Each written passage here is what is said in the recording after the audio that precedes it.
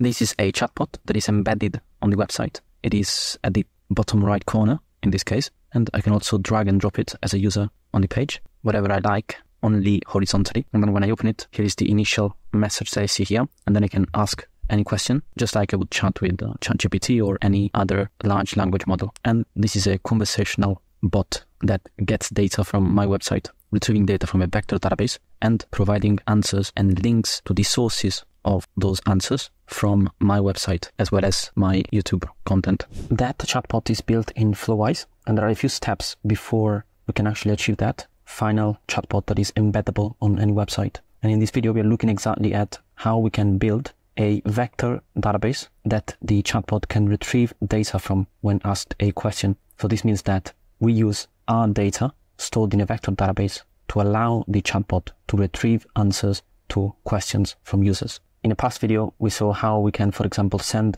videos from YouTube through the YouTube API to a Google Sheet. Now, in this next phase, with the aim of developing the final AI chatbot, we are sending that data to a vector database. A vector database is characterized by a vector column. That is a column that uses an array of a specific size that is called an embedding. And this embedding represents a position of the text that the OpenAI API, for example, transforms into this array that is understandable by AI. So to do this, we will use Supabase and make. In Supabase, we can create a new project, which I already have done it. It can be on the free plan. This project that I'm using is on the free plan currently. And once the project is created, we will go to the SQL editor and we will create a table. I will include the full SQL function in the description of this video. We'll create this table with the specific embedding column, that is the key one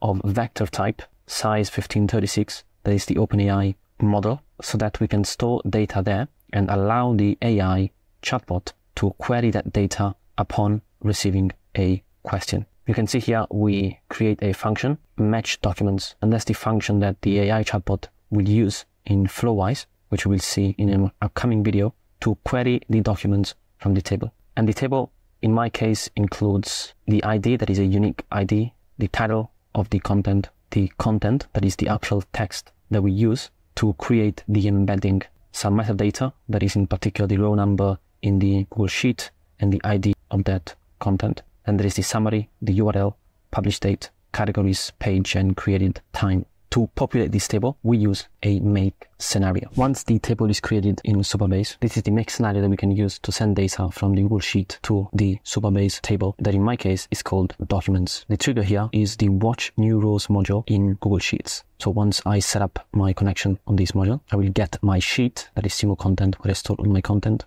I want to get all the content, limit to 5, that is how many items or rows I want to process for each execution. And I set this scenario to run once per week, so that once per week it gets the new content, creates embedding from that content, and then inserts the content into the Supabase table. The first time that I ran this automation, I sent all the content in bulk by selecting choose where to start, all, and I also increased the limit to make sure that more than 5 items or rows were processed at any given time. The second step in the make scenario is the OpenAI make an API call module, and that's because here we are using the embeddings API. You can find more information on the OpenAI API documentation. You can see here we're using the /v1/embeddings URL endpoint with a post request, where the body has an input key that includes the content from the sheet. That is the content from the essays or YouTube videos that I store in the sheet. Then there is the model, and here I'm using the text embedding 3 small and the encoding format that is float. You can see here when mapping the content in the input, I'm also replacing new lines with space and quotation marks with the escape quotation mark character, because this needs to be a valid JSON format for the request to work properly. So that's why I'm replacing these characters if they are present in the content. Once the embedding is created, I then use the PostgreSQL module to insert a row into a table. And that's because Supabase is based on Postgre. So that's why here I'm selecting a table that is called documents in my case, mapping the ID, the content, the metadata here, which is in JSON format, the embedding, which I joined, mapping the embedding from the previous module that is within data embedding. And I selected this array, as you can see here, and I join it with a comma and enclose it in square brackets, because that's the correct format that will be accepted by the Supabase table of vector type. And there's a title mapped from the sheet, summary, URL, publish date, and created time. So now I'm going to run this module because there has been a new content published. You can see here that the embedding was created and the content was inserted into the table. So when I go to my Supabase table here, I will see documents table with 290 records, and I can see each record has